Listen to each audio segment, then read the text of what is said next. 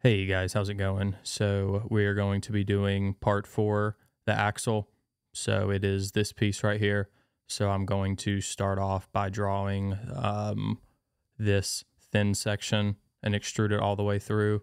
And then I'm going to draw from that same starting face the thicker section, and I'm going to offset the start of it by this distance and then just extrude it the 55 mil total.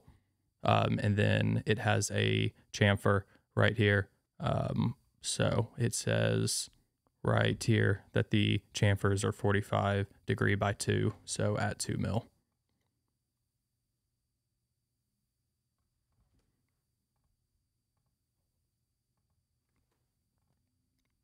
Let's start our new part, and we're going to do it on the side plane. So we're just going to draw a circle, and the smaller dimension is 20 mil.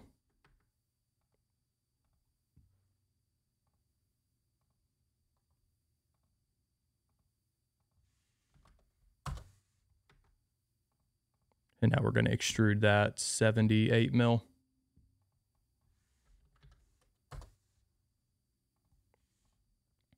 And then go back to that same face that we were just on and start a sketch on there. And then we're going to draw the bigger circle. And that one is dimensioned to 24 mil. All right, and now we're ready to extrude it. So we see here that there is 55 and 78 total, which means there's a difference of 23, and it's evenly split on each side. So that means that the thick part starts at 11.5 mil off of this starting face. So that is going to be the offset distance that we're going to use. So on the extrusion, we are going to make sure it's going the correct direction. And then we're going to go from, instead of sketch plane, we're going to go offset. And then we're going to type in that 11.5 mil.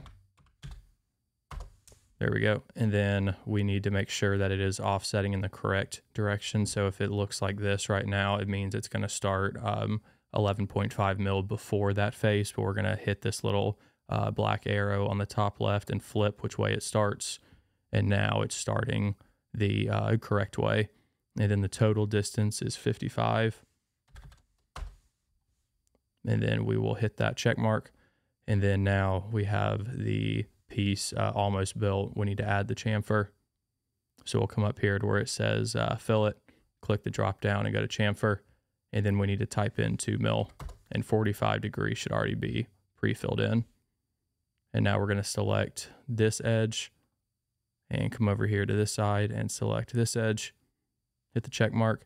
And now the piece is built, and then it says material SAE 1112. What we actually need for question 14 is plain carbon steel.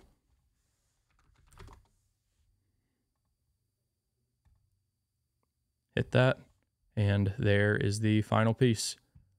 Comment if you have any questions.